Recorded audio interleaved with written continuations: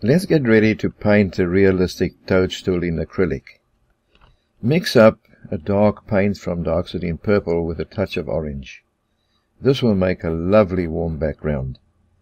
Paint carefully around the shape of the toadstool, and also be careful not to go into the areas of the twig and the loose leaves on the ground. Lighten the background mix with some orange, and then very loosely and randomly stroke in the loose sticks, etc., using the edge of a flat brush. Keep some almost visible and some slightly lighter. Remember, they are all in the shadow area. Now add some yellow ochre to the mix and paint in some that are almost in the sunlight area. Block in the green leaf and some touches here and there for the other specks of green. Begin painting the center of the toadstool with straight cadmium red, and be very careful not to paint the nodules away. With pure orange, paint in the right side, which is the sunlit side. Use a small flat brush here. For the shadow side, add a touch of the background color into some cadmium red. Start with a small amount of color and then darken up as you go over to the left edge of the toadstool.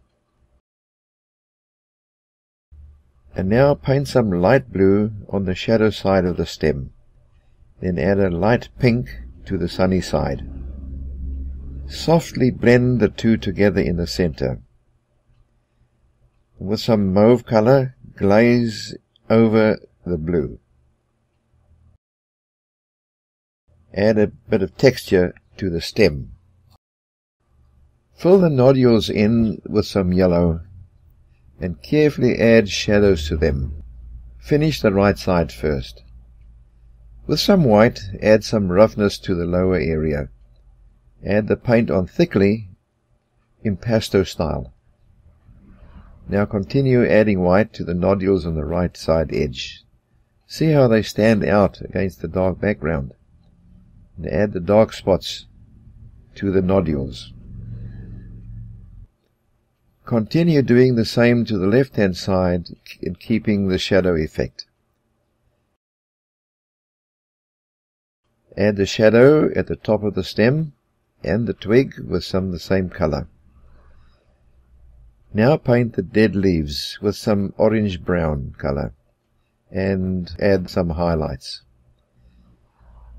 Add masking fluid to cover the stem, and with a rigger brush, flick in all the small twigs, etc. lying on the ground.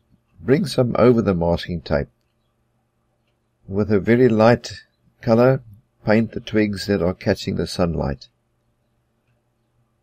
Do it very randomly, keeping some slightly darker in the shadow area. Brighten up some of the twigs with a light orange-brown color. Continue building up the amount of small twigs. A lot lying around.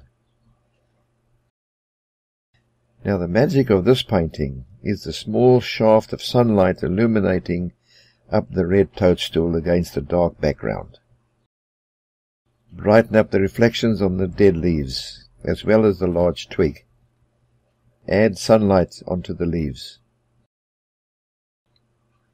Please like this video if you have enjoyed watching. Also, please subscribe to our YouTube channel.